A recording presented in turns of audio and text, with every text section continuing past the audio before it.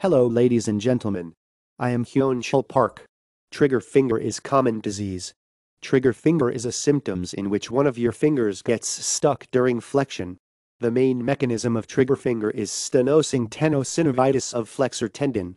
The reason called trigger finger is that there's usually a clicking or popping sound when you bend or straighten your finger. Trigger finger is a symptoms as a pain, stiffness, and a sensation of locking or catching. Along the tendon, band-like tissue exist. It is called pulleys. It hold the flexor tendons closely to phalanx. The flexor tendons pass through the pulleys as the finger moves. A2 and A4 are critical to prevent bowstring and most biomechanically important. A1, A3, and A5 overlay the MP, PIP, and DIP joints respectively. A1 pulley most commonly involved in trigger finger. Thickening of pulley restricts the normal gliding mechanism.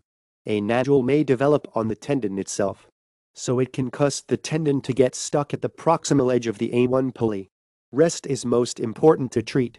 Patient have to avoid activities that require repetitive gripping, repeated grasping or the prolonged use of vibrating machine and so on. A splint and stretching exercises are helpful to treat. Indication for surgery is generally failure of conservative treatment to resolve pain and symptoms. The standard operative method for treating moderate to trigger finger is a release of the A1 pulley without repair of the A1 pulley. Surgery recovery can take a few weeks to 6 months in case by cases.